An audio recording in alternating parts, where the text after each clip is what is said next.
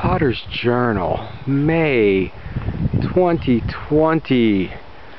Garden art, garden pillars.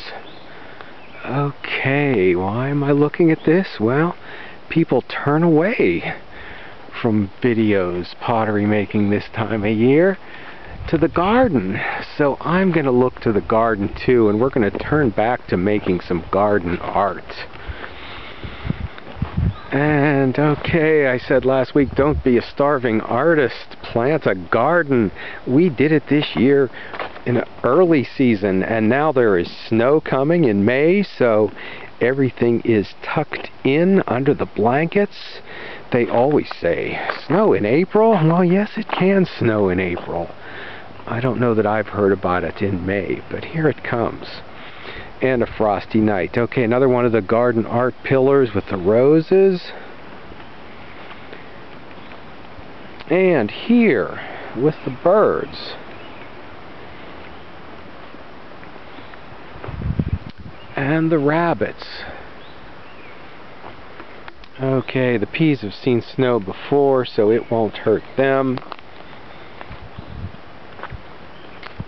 And while I'm making the transition, we will talk about garden dreams, or potter's dreams. Maybe yours is to take a pottery class or a workshop, to have your own studio. Okay, mine is, I've got the studio to move my work from home and have the nursery right outside the pottery door. Problem is, I'm a mile back at the dead-end dirt road. Not very technically, logically advanced. I would need a few pieces of social media, a website, but the display garden is something that could attract people, and it's partially here. Just needs cleaned up a little bit, an accent plant added, a piece of sculpture. I have a lot of natural setting, and I do have a sculpture garden here, maybe with daily hours and monthly events, but I haven't worked from home, and not being here means bits of plastic, nursery pots, broken pottery have stacked up and need cleaned up. But once somebody traded me a greenhouse for plants from the nursery, 20 by 30. It would fit right here. Right here outside the pottery door. Wouldn't that be a great place to work? Okay, let's see, or let's just take a look in the studio today. Okay, kiln down. I'm not in a hurry to get it.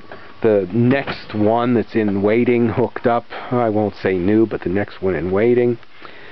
I've spent the whole winter making pots that even if the shows take place, I don't know that I'm be excited about going to this year. This space I do share with the farm, so we've got an air compressor. Now actually I got a couple old kilns down that are waiting for conversions. I'd like to send that one over to Lee. And this space, okay, shared with the farm, so we got the garden tractor, we've got the chainsaws. You've seen me make the wreaths. There's a few rings left over from Christmas. And okay, these big bowls I was doing, I'd put off for so long. Well, there's always a problem. Here's what happened there.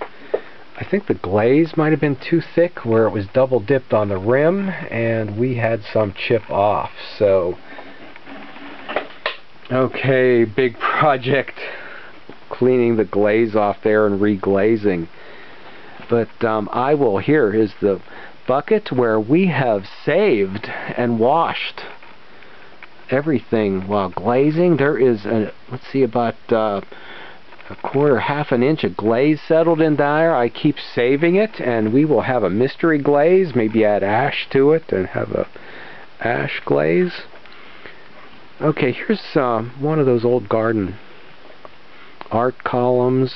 These are made out of sewer pipe. Here's one that's old and dried up. But if you get them when they're wet, they can be dampened down, completely sculpted. Like you see this elephant here. This elephant has been in the room for a few videos now. We've tried not to mention him, but deal with subjects, okay, yeah, without mentioning the elephant in the room, which may be relevant to every day. Okay, I have got a lot of this pipe in storage. If we use that up, we would have some more room to work. And if you don't have a potter's journal, now is the time to start one. So when your studio opens up again, if it's a public studio, or when you take the next class, you're ready to go. Or like me, you can step into your past and see if maybe we can take it a little different direction. We did the fish columns and the turtles and the rabbit pillars. Okay, the rose. And let's see what else is here. I think I've done the musical horns on an earlier video, one of my sculpture videos, but it wasn't well received. I went back and watched it, okay, and it wasn't very good. So I think last year was a vintage year in the studio. But this year we're going to take a little bit different direction. I was glad to find this old sculptor's journal. And I've got the pipe waiting there, ready to go. So I will say stop back next week and see what happens in the studio. We will put these guys aside for a while, but we will come back to them. And while everybody's turning away from the pottery into the garden, okay, we will make some garden art. And I even have some ideas on if you have a rolling pin or a potter's wheel, you could make 5-foot tall garden pillars in your own studio. Okay, stop back.